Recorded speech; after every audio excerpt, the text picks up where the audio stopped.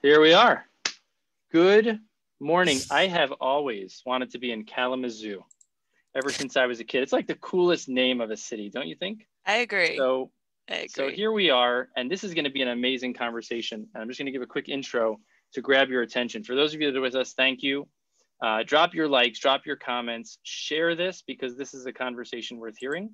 I think that one of the things I'm super excited about is connecting people, right? And also creating a bridge between the world of research and the world of real life. And I think that thankfully, people like Dr. Gerlach and others that I've been able to bring on and will be bringing on, and there's some really exciting guests coming up as well, they really are the next generation of research in a way that's far more connected, far more relevant, far more contemporary, and just really tuned in to what's important for us to study so that we can learn from it, to create better understanding of ourselves, to create better understanding of others, and ultimately really make a difference in real life for people who are looking to transcend stuttering. So you're going to learn about all sorts of things that are, I think, far more intriguing and far more relevant than you think of when you think of the word research. So I invite everybody to kind of fasten your seatbelts if you're driving or whatever you're doing. Drop your comments, your likes. We'll try to integrate it. And it's just a great privilege to be here and share this time with you. I already see Derek Daniels dropping in early. Michiganders, you guys are amazing. I have had more phone calls with colleagues in Michigan this week than I knew existed. It's like literally got a concentration of some of the greatest stuttering research and activity in the country. So with that, I will stop and just say, my name is Uri Schneider. Welcome to the Transcending Stuttering podcasts. And it's a great honor to have my friend and colleague, Dr. Hope Gerlach.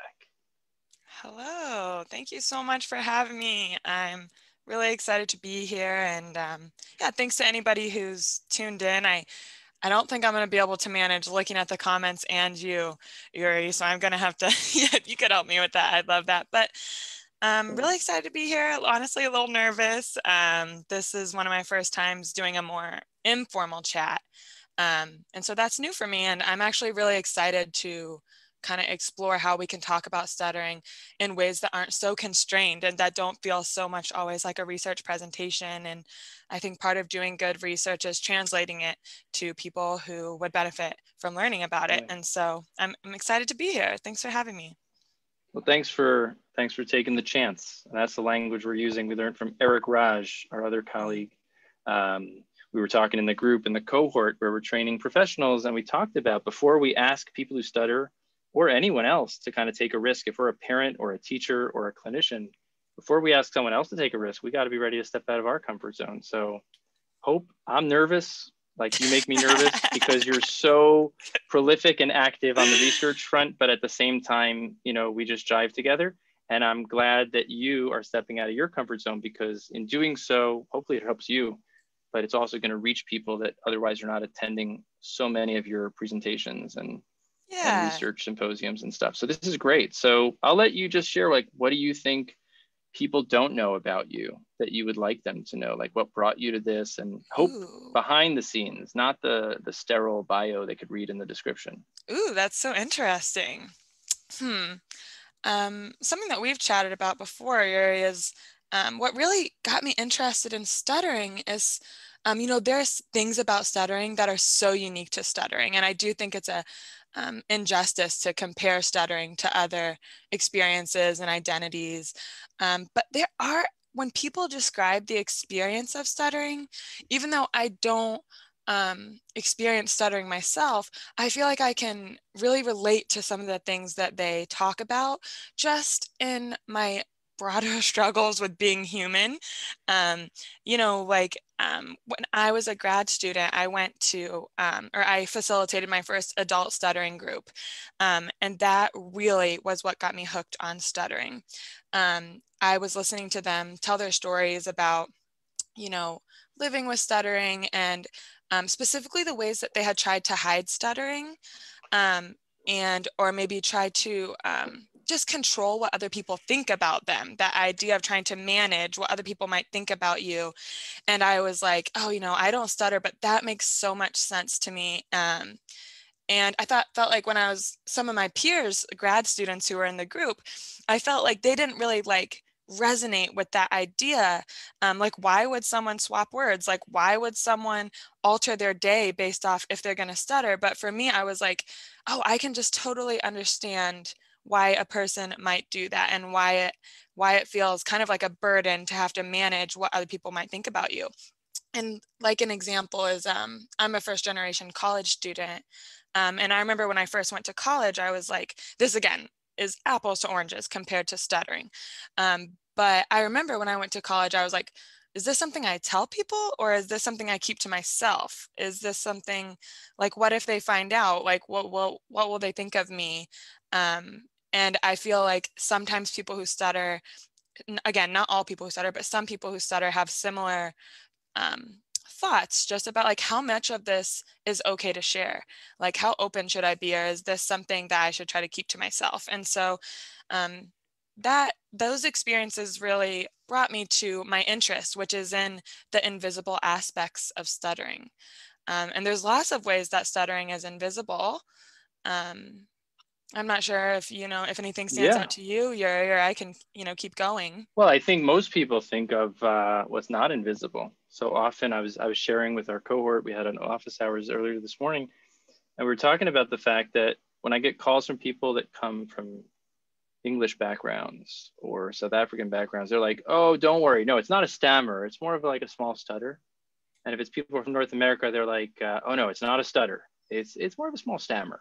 Yeah. And the semantics of it are really related to which word is stigmatic, right? Which word has that stigma that's more fearful, packed with fear and all kinds of emotions. But I think most people think of stacking up, when they're thinking of a loved one or someone else, they stack it up against some paradigm of like a very visible stutter. And I think the whole idea of the invisible experience, or the beneath the iceberg, may not be familiar to others. So leaning on Joseph Sheehan, who has this idea of the iceberg, most people are familiar, and it can be applied to many different areas. But there's the experience that can be seen. There can be the experience that can be heard. There can be the experience that's visible, measurable. Then there's the experience that's beneath the surface, can also be measured, but it's more of the hidden experience. It's the intrinsic, intrapersonal, inner space kind of experience that can maybe the feelings and the thoughts and all kinds of effort that goes around that. So I think just to preface what you're talking about, that stuttering is packed with both sides. And some people who stutter have that overt, visible, audible aspect in a very significant way. Others keep it under wraps, or it's very situational. So I'd love to give you license, just take it where you want to go, because you've invested so much in this whole idea of invisibility, and as it relates to stuttering, but also borrowing from and leaning on. And I think as speech language pathologists, it's so helpful for us to get out of our silo of speech language pathology and benefit from research, knowledge, and also trends and interventions and experiences that can be helpful that exist in other fields. So I know that you borrow a lot from that. So I'd love for you to share on, disability and new ways of thinking about that, and how that sheds light into your research and into the way we look at stuttering. Yeah, that sounds good. There's so much to talk about there. I think I want to start just by, again, talking about the ways that stuttering is invisible. Like, people who are unfamiliar with stuttering, when they hear stuttering or think of the word stuttering, like, they think of the disfluencies that you hear.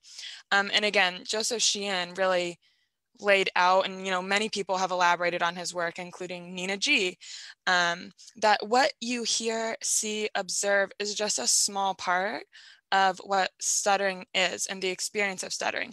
So typically when we talk about what's below the iceberg, below the waterline, the parts of stuttering you can't see, what we're usually talking about is, negative thoughts and feelings maybe, or sometimes also positive thoughts and feelings. It's not always a negative experience. Stuttering is not always negative. And there's so many people who are doing great work about what the positive parts of living with stuttering might be.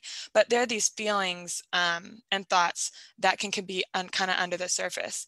But I really think that when we get at the root of stuttering itself, again, I think most people think of the root of stuttering as the disfluencies.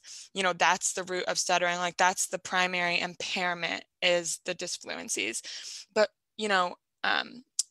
Perkins in the 1970s was a researcher And some contemporary researchers like Seth Tishner and Scott Yaris at Michigan State and Eric Jackson at NYU, they're really providing strong evidence that the disfluencies are a symptom of stuttering. And that's the real impairment of stuttering itself is something that cannot be seen. It's this invisible. I've used the word glitch. I haven't used the word glitch too much, but I've heard the word kind of glitch, a neurological kind of misfire that sometimes results in disfluencies and sometimes doesn't. And sometimes that means that someone can experience a moment of stuttering without us hearing it. And that can happen because people usually anticipate, not always, but at least sometimes anticipate. Yeah. Bring us into that. If you could like add some detail to that, bring it from the abstraction to what would be an invisible experience of stuttering for a person who stutters that someone might not even be keen to identifying as such or understanding what you're meaning in terms of it being this, the external stutter is merely a symptom of this experience. So what would an example of that manifestation be? Yeah, that's a great idea. And so when Eric Jackson was at the University of Iowa for his postdoc, I learned a lot about anticipation from him. And anticipation gets at your question. So that's where I'm kind of starting. And through my work with him, like, you know, I learned from him that anticipation can be kind of this long-term anticipation. So like, I know I'm going to stutter when I have to introduce myself in class next week. So it can be kind of this like cognitive, it can be a fear, it can be this looming, you know, idea of just knowing how your speech is in different social contexts. But stuttering anticipation can also be very momentary, like micro, minuscule. So mid-sentence, you know, you get this proprioceptive sense that it's hard to explain, but you get this feeling that you know you're going to stutter on this upcoming word. And I think, you know, Seth Tishner and Scott Yaris's work is showing that that sense that, and Eric Jackson might say that that sense that you're about to stutter already indicates that something has gone off. Something has gone off that typically fluent speakers don't experience. And then what happens from there, it can manifest in different ways. So that person can experience that feeling of a loss of control. That's what Seth Tishner and Scott Yaris are really illustrating in their work, that that's the primary impairment of stuttering. And then whether or not that manifests as disfluency varies, because the person can just choose to stop their sentence and to never let that impending, these things happen in milliseconds, that word manifests, or they can swap words and then never manifest, we never see it. But it was still experienced by the speaker. And so they're really, working on shifting how we define stuttering, not so much based off what listeners hear, which is what a lot of the work has historically been focused on, but actually what speakers experience because of that invisible kind of aspect of it. You know, as we were getting on the Zoom call, I was just finishing a phone call from a 29-year-old woman, and she was telling me, well, I'm calling for myself and I stutter, even though you're not going to hear me stutter now, but you know, I stutter, I promise. And so that situational difference, but the fact that the person who stutters, this young woman, Jane, let's say, you know, she anticipates the fact that, like you said, that sixth sense, that premonition, that anticipation, and it's not because she's an anxious person, right? It's like, it's part of the stuttering experience as you grow up. And again, everything we're talking about, I think I just want to couch as, we're talking about older kids, teens and adults. We're not talking about preschool children. I just want to make that distinction for listeners. But the experience becomes one that's not only the physical, seen and audible, but the stuttering experience is like before you even are going to that party and you start to have that anticipation about it, right? You wanna just share a little bit more about that? Because I think most people, this is like, could be mind-blowing. If you're a person who stutters or you're a parent, measuring stuttering or the impact of stuttering or the rationale to do something about it or not do something about it isn't measured by how many times you hear an interruption in fluid speech. Just shed some more light on that. And then, you know, all your other work on invisibility, I think it's just fascinating and totally timely. So the impact of stuttering can be invisible as well. Like, I think it's just like easy to assume that people who stutter are impacted when they stutter, but so often that's not the case. Like, especially there's a lot of people who stutter who have done the work of being okay with stuttering, being proud maybe of stuttering. And when they stutter, that's not the impact. The impact can be more invisible. So, for example, the impact can be mid-sentence, swapping your words and kind of having to have different tracks of what you're saying. Because when you anticipate a word, you might need to switch it. That's an impact, like in the moment. An impact that's invisible might be never approaching that girl that you really want to talk to and you really want to make a connection with. So it can be, situations that you don't allow yourself to enter. And it can be these broader stories that you hear when you interact with, again, some people who stutter. There are lots of people who stutter who, have very minimal impact. And so there's so much individuality in terms of what people experience. But a story that kind of sticks out with me about the invisible impact, and there can be kind of trickle down effects of the invisibility of stuttering, or the kind of just trying to manage stuttering.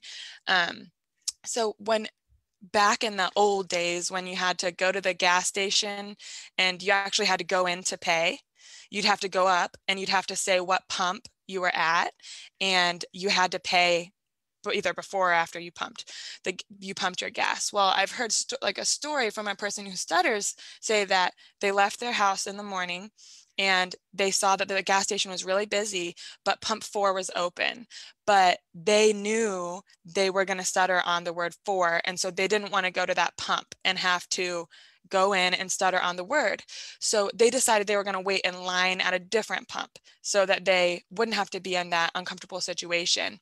And then they ended up being late to work. And all of that trickles back to trying to manage, or just trying to figure out what vulnerability you want to allow yourself to experience, and if you want to allow yourself to experience this discomfort. And so there's just a lot of invisible impact. I think sometimes there's potential for invisible impact. So I think that very much drives, right, this different way of looking at the research, more than just looking at, in addition to those of our colleagues that are looking at neuroimaging that was related to the neuromotor speech motor system. But I know that your research is looking at things at another angle that emerges from this kind of understanding. And I also know you're kind of the continuation of a legacy over there at Western Michigan, aren't you? Yeah. With Charles Van Riper, one of the founding fathers of our field and of stuttering research. So maybe you just want to share on the evolution of kind of how his work has set the stage. And of course, Tricia has set the stage as one of your teachers and mentors, and our teachers and mentors. How that's influenced your research, how your research has evolved from some of the earlier research and changed and developed. And then maybe we can also talk about how that comes down to practical differences about how we assess and maybe do things, right? But maybe just talking, I know that it was important to you to just give tribute to some of our teachers and mentors, and also the founding fathers that we all stand on the shoulders of their great work. Exactly. I could rattle off so many people that have just been super influential in the way I think about stuttering. But when this job was open at Western Michigan, I wanted it so bad, to be frank. I would have taken it just to be in Kalamazoo, but but there is that added value. Yeah. But I wanted to be here because so the field of speech pathology started at the University of Iowa in the United States, which is where I did my PhD. And a lot of people don't know that the field of speech pathology was really founded by a lot of men who stutter. Wendell Johnson, Charles Van Riper. There was a good cohort of them who were among the first speech pathologists. And how cool is that? That stuttering played such a central role. Eventually, Charles Van Riper broke off from Iowa and came to Western Michigan and started the program here. And what I respect so much about Charles Van Riper, and what has shaped my, experience or my interest so much, is that, he really focused on stuttering more easily. So, and that really is in contrast to speaking more fluently historically. It's like you can do one thing or the other. And I don't really buy into that anyway, that you're either... Let's wait. I think we're jumping ahead of ourselves. There are some people that know exactly what you're talking about. Mm-hmm. And some people I think would appreciate if you could unpack that a little bit in terms of that relates to the evolution, right, of how stuttering and thinking and also treatment for stuttering Mm-hmm. has evolved. So could you just unpack that? Because that's a very important, I think, paradigm to understand like where things started, Mm-hmm. where they've gone and where they're going. So Mm-hmm. if you wouldn't mind. Yeah. So historically, and even like filtering into contemporary practice, we can get this kind of, there were really kind of originally two ways of thinking about what to do about stuttering. Stuttering modification, which is what Charles Van Riper is really known for. And his way of thinking was stutter more easily. So the goal isn't to get rid of stuttering. The goal isn't to speak fluently. The goal is to stutter more easily. And if fluency comes as a byproduct of that, that's great, but it's not the primary goal. The primary goal is to talk more and to talk more easily. And then in contrast to that, the other kind of way of thinking about it is to speak more fluently. And that's called fluency shaping. And so most of those kind of recommendations or the rationale for any strategies someone might use are focused on speaking more fluently rather than, you know, keeping the stuttering, but keeping it easier. And what I really like about stuttering modification is that I think that it centers the person who stutters more because the outcomes and the goals are focused on their experience with speaking. So like if I'm successful, my talking will feel easier rather than if you're on more of a fluency shaping track, like sometimes that can be experienced as my talking will sound more fluent, which kind of centers the listener. So it's not that I don't like to I do clinical practice as well. And I don't like to forbid fluency. Like we can't tell people what to want, like, and that they need to want stuttering to be okay. That's a personal journey. But I do think anytime we can just recenter it on the person who stutters and their experience, what their speech feels like rather than what it sounds like, can be really healthy. So, to bring that back, I just have, been really inspired by Charles Van Riper and many other people who really center the person who stutters more so than the listener. And so I'm interested in what the experience of stuttering feels like and is like in day-to-day life. So So tying bring that, us into, tie yeah, that into like how exactly. your research has evolved. Because some of us have read research or even have an attitude towards the research as being so detached, right? And so outdated. And I think you're among a cadre of our colleagues and friends who are totally turning that on its head and doing research that's really groundbreaking, relevant, and applicable and so needed. So maybe if you want to share, what are some of from your dissertation all the way to some of your latest work? Thank you. Yeah, I appreciate all those things you said. But actually, I came up with a word to kind of describe what I'm interested in this morning. So actually, thank you for this talk. And hold on, everybody. Everybody, hold on. Get your notebooks. Let's see. We got a new word coming out. So we have fluency shaping, stuttering modification, and now we have the Great White Hope. Here we go. I don't want to take credit for this word because I'm sure that I've definitely heard it in other disability literature. And I'm sure I've probably heard it applied to stuttering. But I'm interested in this idea of kind of a stuttering tax. So we talked about like there are invisible aspects of stuttering, and that there's this kind of like tax associated with stuttering in terms of maybe the effort that's required to speak, or even more closely to what I'm interested in is the decision making that goes on behind the scenes. Do I say this word to this person? Do I tell them I stutter? And so what I'm interested in is this idea of kind of a stuttering tax, and more specifically, identity management. So my work, go ahead. I love it. I love it. I just want to share. That's why we jive this morning already, even before we're only 9 o'clock. I've had a couple other meetings. I'm sure you have as well. Or it's 10 o'clock Eastern at 10:20. I spoke to a guy and I said to him, stuttering tax or stuttering cost or side effects. I said to him, the choice you make, not to speak in front of the crowd and the benefit that gives you to feel safe, but there's a cost you pay, right? But the question is the benefit outweigh the cost? And that's a personal choice. And the other side of that is the cost you pay to just keep comfortable, right? So on the one hand, you're not paying for the work to get uncomfortable, but on the other hand, you're missing out on some opportunities, and that's a tax or that's a cost. And then of course, all these decision making. So I just wanted to share, I love the term stuttering tax. I feel like some of that has definitely struck me through Chris Constantino's work and yours and Naomi Rogers, who we'll be talking to in a few weeks. I love it. And I think for people, and especially for parents and professionals who kind of impose, expect, and want people to simply hook on to whatever they're doing in one situation and extrapolate it to every other situation as if it was just so easy. It's not so simple. It's like a person who's working on their fitness or their well-being. Like some days you wake up and you just don't want to stick to the diet to the T, or you don't want to go running that morning. And the choice you make is a personal choice. It's a situational choice, and there needs to be legitimacy. For people who speak and communicate, we need to give that same right to give that choice, whatever they choose at different times, and to be what we might look at as inconsistent, or what sadly is called laziness or not motivated, might actually be justifiable assessments of cost benefit, of risk reward, of what's the tax of doing it this way versus it's not worth it, or the other way. And I'd love for you to just share so much. I love that term and I love everything about it. Yeah, and I think that really matches kind of my approach. So a lot of the research I'm doing is focused on concealment. So the ways that people try to hide or conceal their stuttering.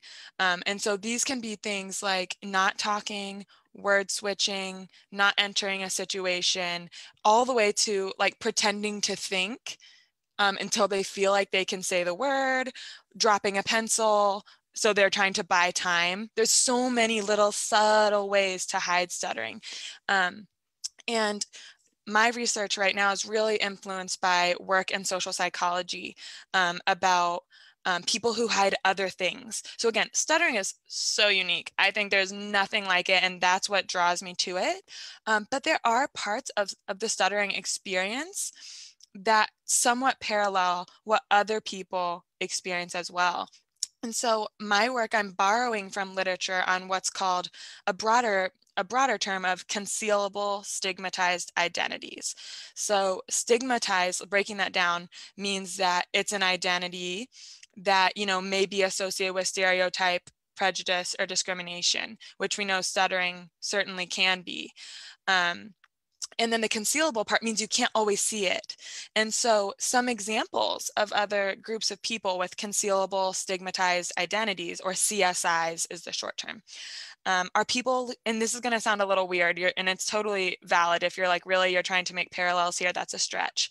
But people living with HIV, that's something that you can't see, but something that they have to manage, how other people know, if people know, and how they tell them. Let me give you one alley-oop. For those of you that might not have just jumped on with Hope and might have had a little resistance there, I just want to share, you don't have to think of stuttering as analogous in any other way, but the point that's fascinating about stuttering and so unique is its enigmatic nature, the inconsistent presentation of it, and everything that Hope led up with about 10 minutes ago, talking about the invisible experience being such a core part of it, that it's not only what's visible, but also the fact that it's so situational and shifts from situation to situation. So that's where these analogies, we're looking for other things to learn from, to borrow from, not to say they're the same, but to just look for things that have that feature of having that kind of enigma or having that stigma that at one point can be revealed against your will, and at other moments you could conceal.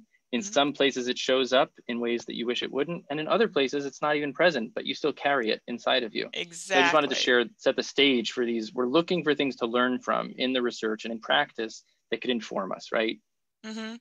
And when I'm talking about the stuttering tax, I'm talking about, again, it can be many things, but I guess I'm talking about the tax of managing the stigma, or it's really the potential for stigma, because you don't always see stuttering. And that's what makes it so difficult sometimes, is you don't know when someone may react in a way that will make you feel bad, and you don't know when you're going to stutter. And so, you know, people have described it as like talking on thin ice, living life on the run, just never knowing, not never knowing, but feeling like sometimes you just don't know what to expect because people can't see this part of you. So that's the parallel I'm trying to make, just the invisibility of it. And so other, I'll just give you a chance to, why don't you take a, just take a moment to clear your airway. We are a speech language pathologists after all, but as a reference, if you want to go back to the last episode with Derek Mitchell, he talks almost the words that came out of Hope's mouth. He says, it was all about escaping and running away. And it was only at the age of 30 that he decided, I don't need to run away. Like, this isn't getting me where I want to go. This isn't working for me anymore. And, but the idea of life on the run or living on thin ice, or like, imagine just saying thank you to the bus driver is like this whole decision-making, how's it going to go? And if I do it, maybe I'll stutter. And if I do stutter, how are they going to take it? Is it going to be like what my mom and dad told me, that, hey, they don't mind? Or are the kids in the second row going to laugh at me? And that, imagine like everyday activities having such a loaded burden of worry and wonder about what kind of reaction I might get from the world around me, right? Is that Yes. right? Exactly. And again, this isn't every person who stutters. That's a huge thing I want people to understand. Like, you can never generalize about people who stutter as a group, but there are certainly, like, the concealment is definitely something that people can be seduced to do, right? Like, it's like, that sounds good. Like, maybe not being the one who feels different in this moment feels good to me. And especially, and I'll just add to that, and you're the expert on this, but I would say, like, I'm an Orthodox Jew. I wear a yarmulke. If I take my yarmulke off, suddenly I have white male privilege, and I can just remove that visible identity, or I can choose to put it on. And for someone who stutters, sometimes they have that choice, but that comes with a cost as well, a tax as well, as I know it does. And other times it doesn't come out and they choose to hide it, but the hiding concealment is also a tax. So this is something we can think of in different situations, just in terms of what someone can take off. If someone's color of their skin is such that it is what it is, they don't generally have situations where they can do a color switch, a Photoshop. But for some identities, which Hope's going to give us some insight on, we can do that, but the activity of managing that is burdensome, is effortful, and can have a big impact. Yeah, so there are definitely stigmatized identities that you can see all the time that are visible. Like having an apparent physical disability isn't something you can get around most of the time. So people whose stigmatized identities are visible encounter stigma more consistently. So it kind of, that's hard in itself because they're discriminated against maybe more often, but they can come to learn what to expect, and they can easily find people that are like them because they can more easily find people who are like them. When your identity is more invisible, it can feel especially isolating because you can't really look around the room and be like, oh, I'm not alone with this. And again, you have that kind of unpredictable kind of part of it. But one point I want to make is that I don't think it's as simple, especially for stuttering, as visible or concealable. And I would not disagree if someone said, well, I don't really think my stuttering is concealable. Like, I stutter a lot and you can see it. And so I think it's more useful to think of this as a spectrum. So even within people who stutter, there will be people who either hide their stuttering a lot, they're really good at concealing, and so it's super concealed, or maybe they don't stutter much and they're not trying to hide it, super concealed, compared to people who stutter a lot more, and that idea of the fact that it's concealable doesn't resonate with them. And there's room for that in these conversations, because I think that this is something, it's a spectrum. So kind of coming back to a point that you made earlier, which is just kind of being person-centered and therapy. My dissertation research, which is under review, showed, one of the things that it showed was that concealment, so how much a person tries to hide their stuttering, was a better predictor of their well-being than stuttering severity. Just want to explain for those of you that are not tapped into the research situation and all the protocol and bureaucracy. So in review basically means coming soon. So what you're getting right now is the trailer. The inside scoop. It's not yet revealed, but it'll be in theaters soon. So yeah. Yeah, and so what that means is that the more, in general, when I had a large sample, it was like 500 people who stutter, complete a survey with questions about concealment, questions about their well-being, questions about their behavioral stuttering severity, like how much someone can see stuttering and how much their stuttering shows, what would usually be called severity. How much a person tries to hide stuttering, the more they try to hide, in general, they're lower their well-being. So the more they try to hide, another way to say that, the more symptoms of anxiety and depression that they experienced. So I do think this research by Chris Constantino and others, there is an inherent kind of threat to well-being that's associated with concealment. If you conceal, there is, in general, it tends to be associated with, you know, more symptoms of anxiety and depression, at least according to my research. But with that said, I don't think that this is as simply translates to like, well, then we teach our clients not to conceal. Like we have to eliminate concealment, because that's hard and it is a personal choice, and there's nothing inherently wrong with concealing. We do live in an environment that values fluency. And sometimes it's like in a job interview, like it can feel like a true threat to reveal that you stutter. And you're not bad if you choose to conceal in that moment, or if you can choose to conceal in other moments. This isn't an all or nothing thing. Like you either conceal or you never conceal. And if you're doing it right, you never conceal. I really liked what you talked about earlier, Uri, which is like you're letting yourself have the cake. Like if concealing stuttering feels burdensome to you, then you can work on trying to conceal less and trying to be more open about your stuttering.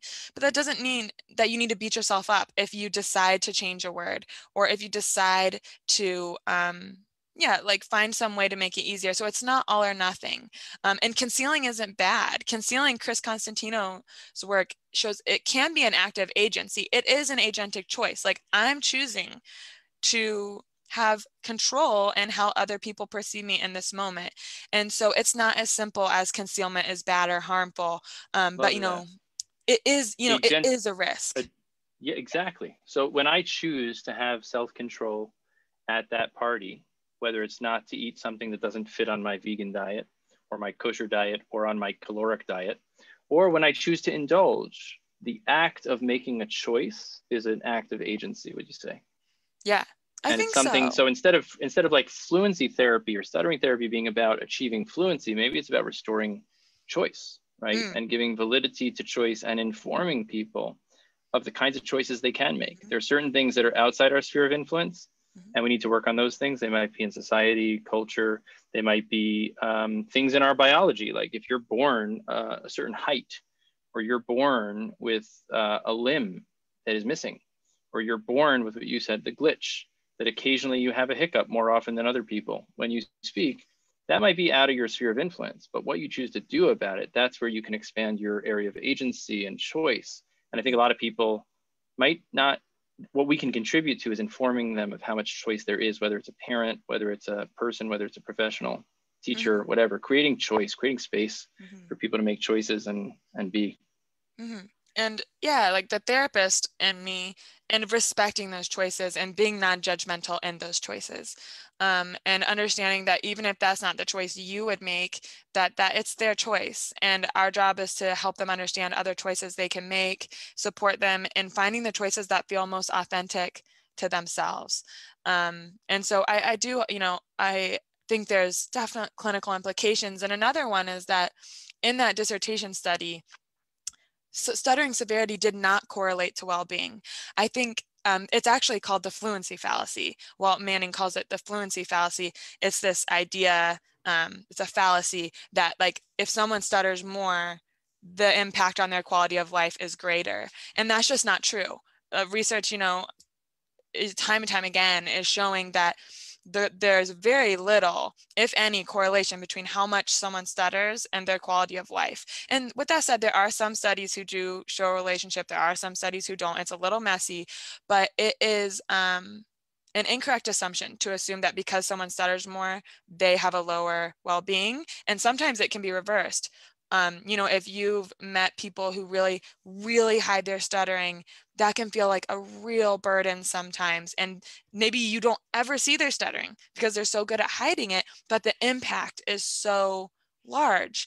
And so how I think this transfers clinically is just thinking about, like we live in a fluency centric society that, values fluency. And so as speech therapists, especially if we don't get really good training, we can think that our job is to help people speak more fluently. And that's often what clients want, because clients who are new want, because they aren't sure, they don't know that there are other options.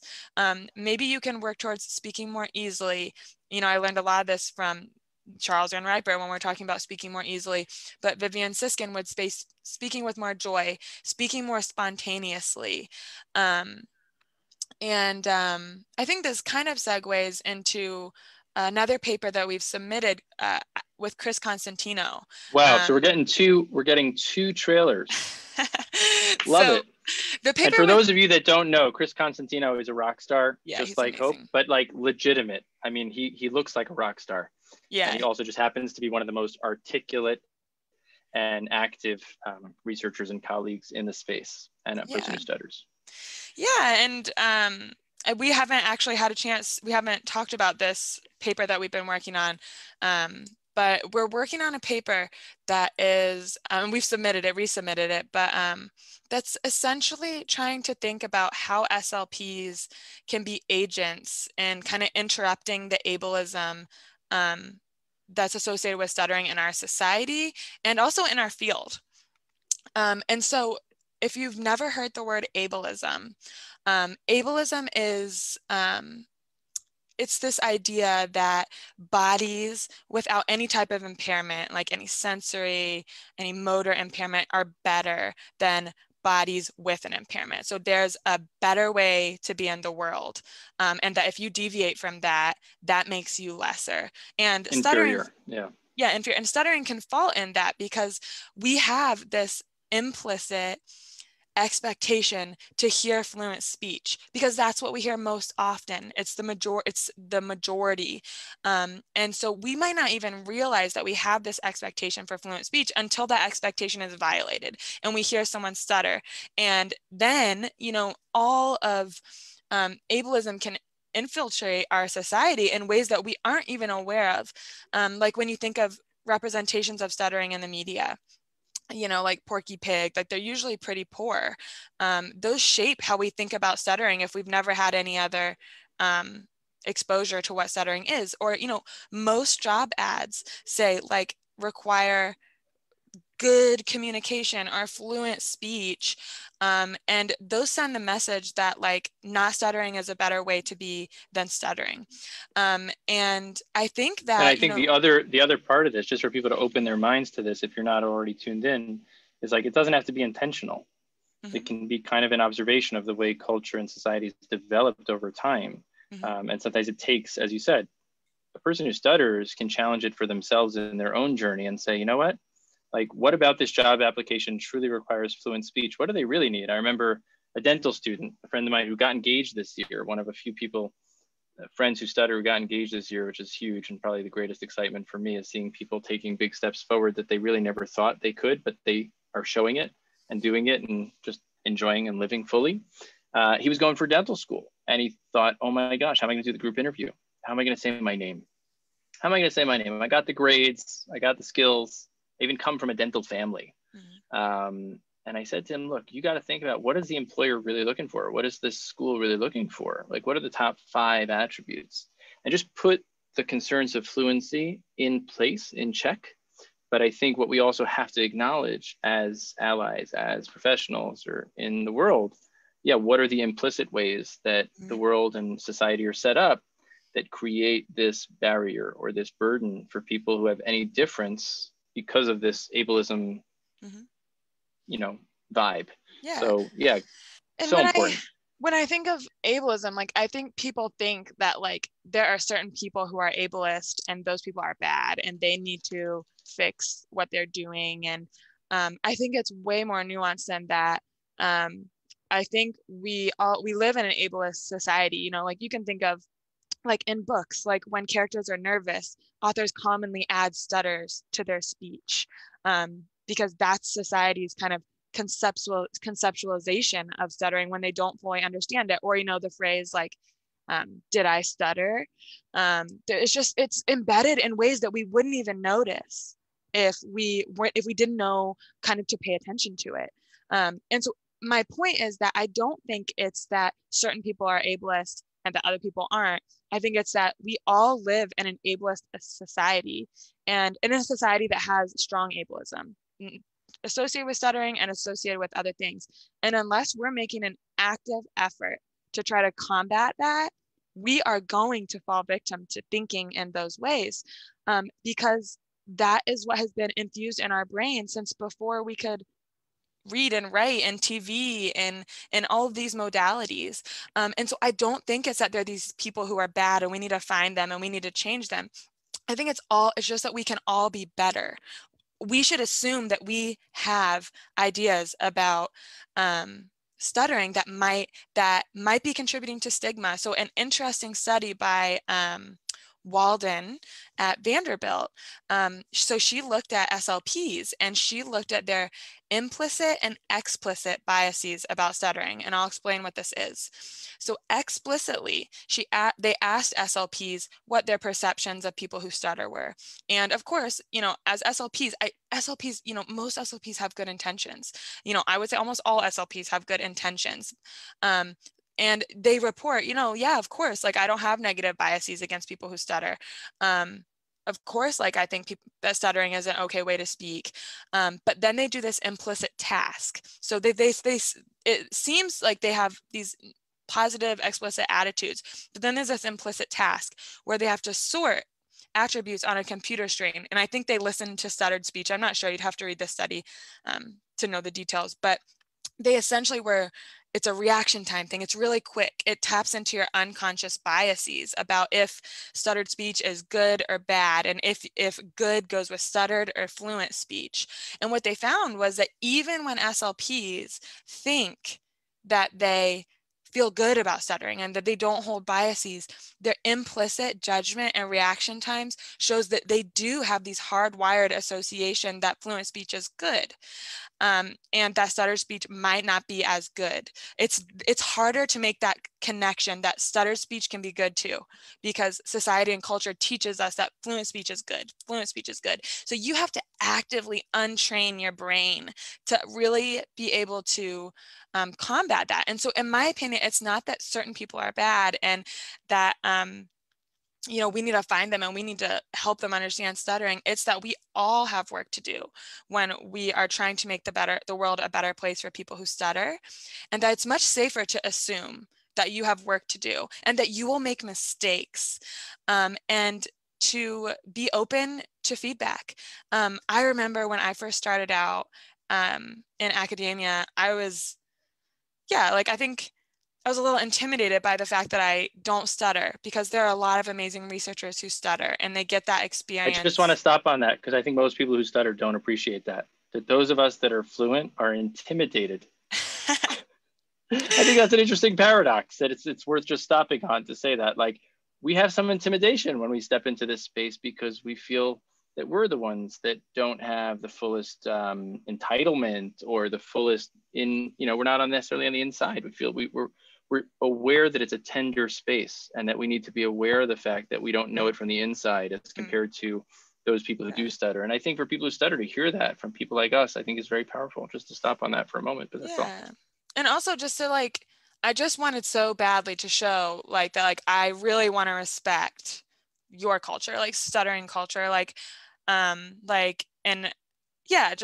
want to listen and understand. But there were years that went by when I would give a talk, I would be really nervous. I would say something that a person who stutters wouldn't like, maybe because it was fueled with stigma, and it wouldn't do it on purpose. But I really remember I was really afraid to do that for a while.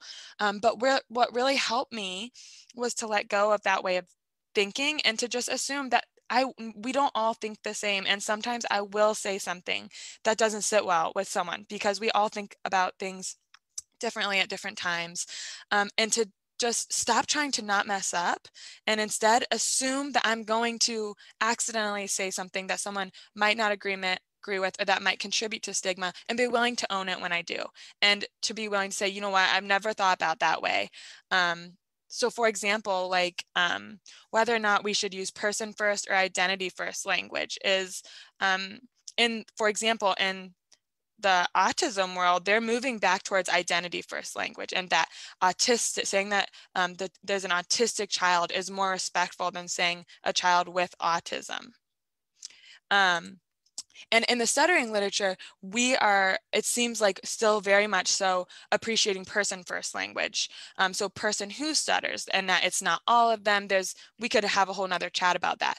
But anyway, someone might prefer the word stutterer, and I might use the word person who stutters. And if they say like, that's not my preference, or maybe vice versa, I don't tend to use the word stutterer because I don't stutter myself, but I also, if someone wants me to use that word and they stutter, I'm going to honor their request, because it's about honoring the person who has the experience. And so it's not about being wrong. It's about expecting that you need to grow.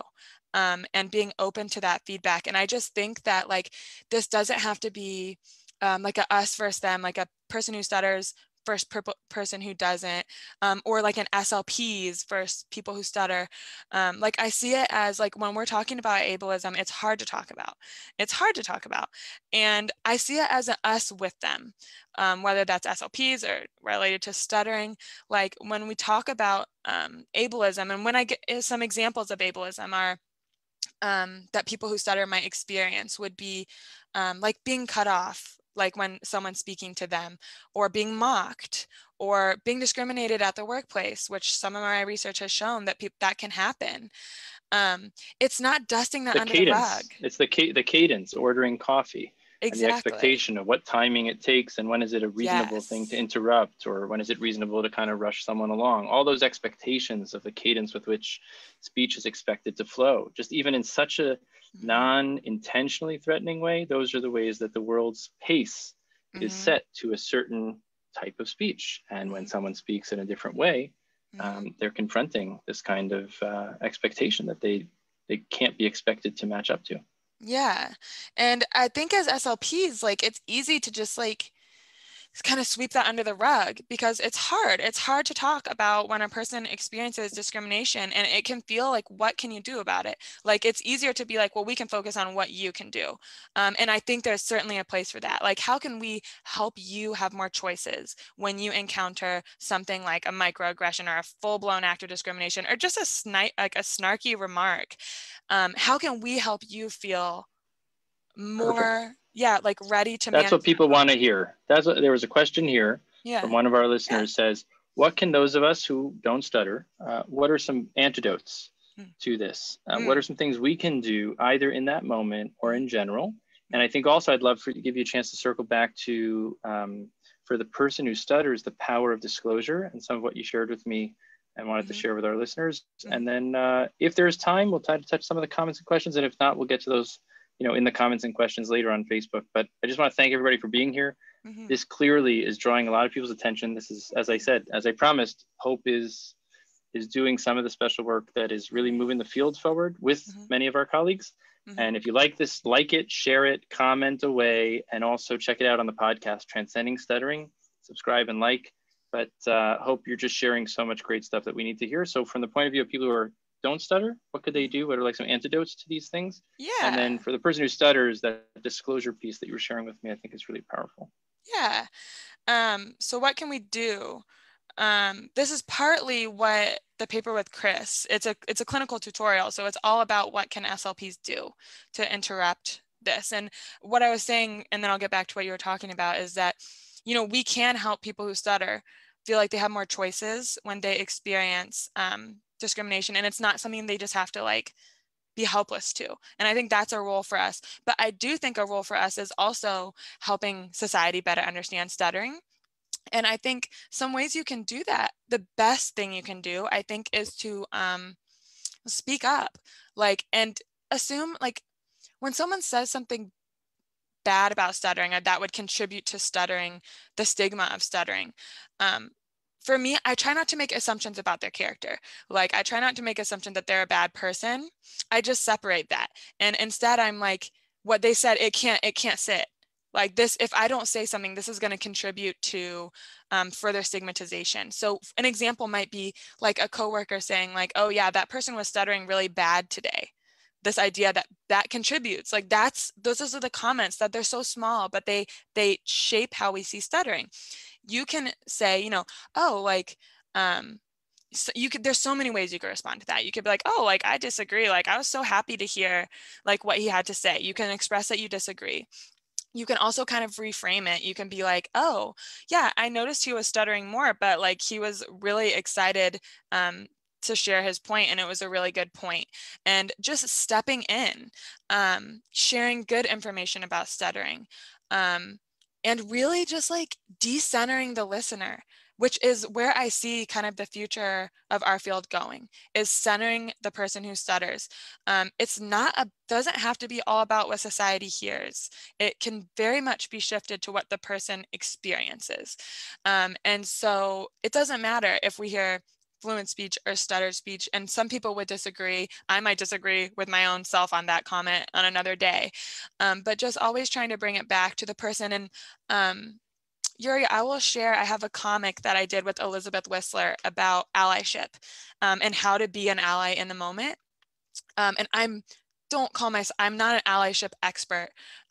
This was generated with a person who stutters. Like, I'm still learning. I will always still be learning. But hopefully that can get you some tips. And then Uri, So just for people that are listening, I'll just share that we'll have this up on the blog, and I know that there's tremendous interest in Hope's work, and we're going to have Hope send us some of the research and this image and others, and we'll put it all on our blog page. So schneiderspeech.com/our blog. We have each of these conversations has a dedicated blog post where you can rewatch the video, and you can also get the person's bio and whatever links they share with us. So please check that out. That'll be up by the end of the week, and then the podcast will be up on Sunday. But pack in whatever you want, whatever you can. Yeah, I was just going to say, I think we should save the disclosure chat. I think that could be a whole nother chat another time. You mean you're ready to come back for part 2? I would come back definitely for a part 2. Give a like. I just want to know if you want Hope to come back, just drop your likes and loves and all that. Then I'll know that I'm not the only one that's itching for part 2 with Dr. Gerlach. But yeah, awesome. So we'll hold that. Where did you want to go with the last few minutes? Yeah. I just wanted to end by just, again, getting back to like the individuality of the experience of stuttering.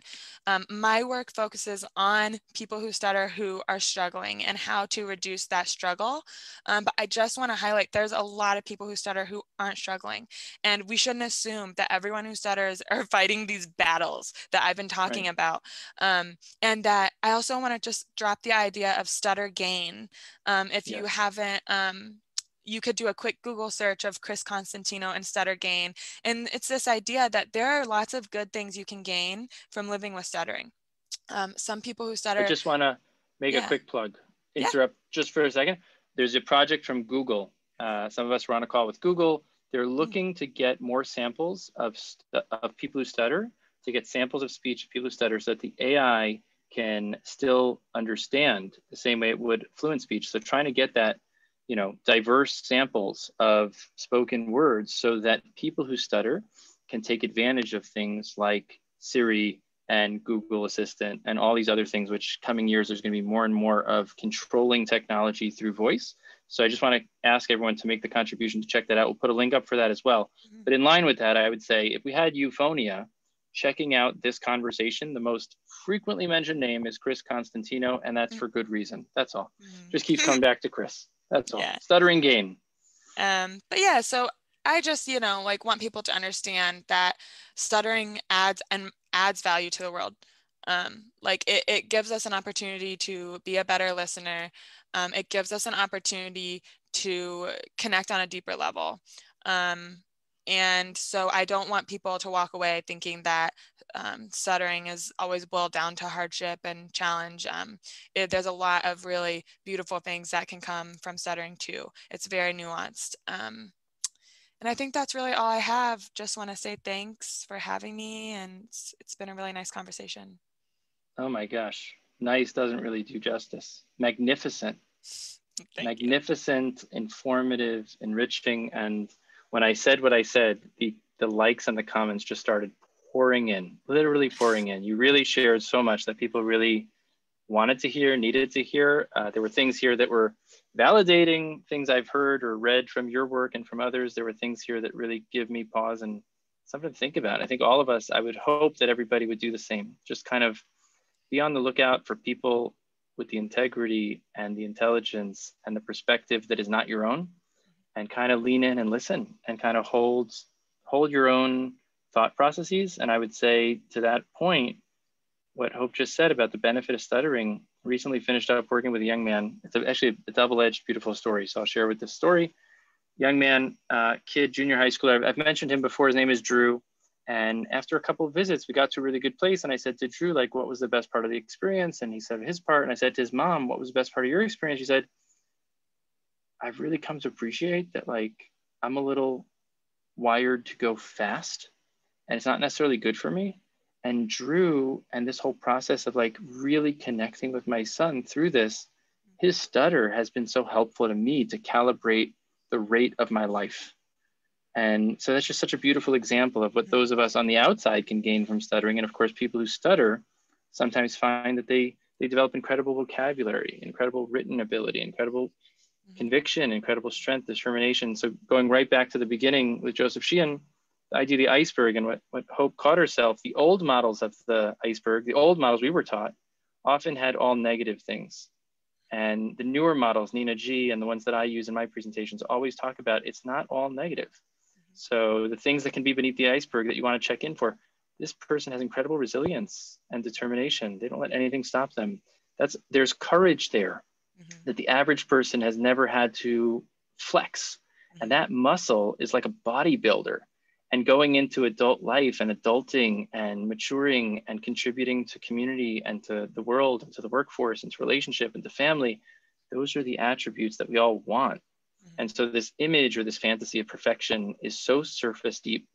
And when we think about what we really want for humanity and from all of us, and that's why Hope and I think, are addicted to the work, is that through stuttering, we also see parts of ourselves that we're grappling with and wanting to do better.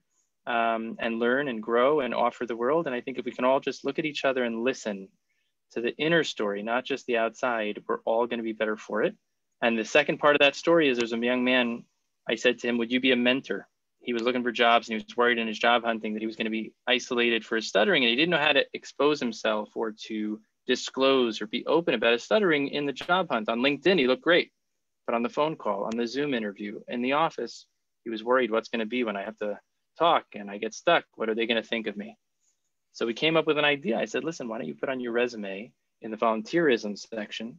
In your resume, you have all the stuff you typically would put in the volunteerism. Say you're a mentor for young people who stutter. That from a point of view of being someone who grew up with this, you give back, you pay it forward. I said, but the only condition is you got to be true. You got to be honest about it and really do it. So I paired him up with Drew. And I kid you not, he sent me an email yesterday. And in his email, he said to me, at the time when you suggested the mentorship, I did it because I thought it was a nice idea. I had no idea what it was going to do for me. And so for all of us in a position, that's another theme that comes through these conversations, give back, pay it forward, open doors for others, be the advocate, be the ally in that moment, be that advocate, that ally to get in front of the moment so that the moment doesn't even happen, but you're actually changing things ahead of time to build ramps of success and access for others. And ultimately, together, one by one, we can really make ripples, and we don't know how far those ripples can go. And Hope, your work, I kid you not, has touched my work way far from Kalamazoo.